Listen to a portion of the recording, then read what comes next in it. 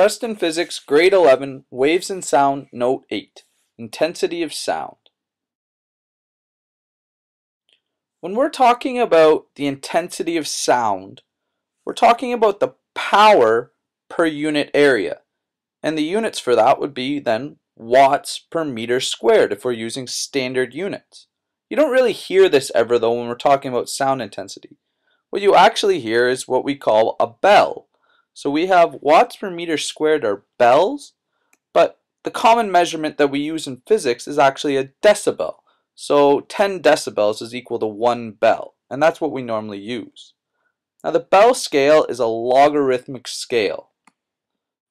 What this means is that it goes up 10 times every time we go up 1 bell. Now be careful because a lot of the times we'll be dealing in decibels, so it's a little bit confusing.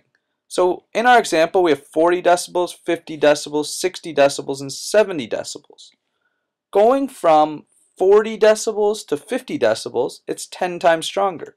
Going from 40 decibels to 60 decibels, it's 100 times stronger. Going from 40 to 70, it's 1,000 times stronger. So you have to be careful that you're going up by the right number.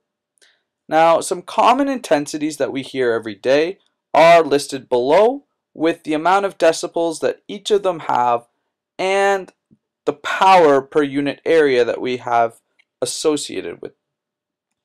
While you're looking at these common examples of intensities that we hear every day, note that the power of the source and the distance of the source also have a very big impact on the intensity of sound coming from that source.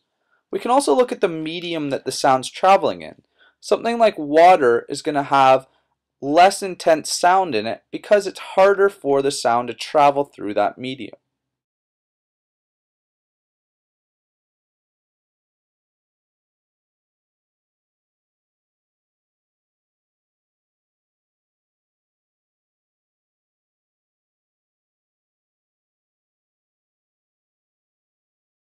The questions associated with this note are 18 and 19 from your yellow duotang.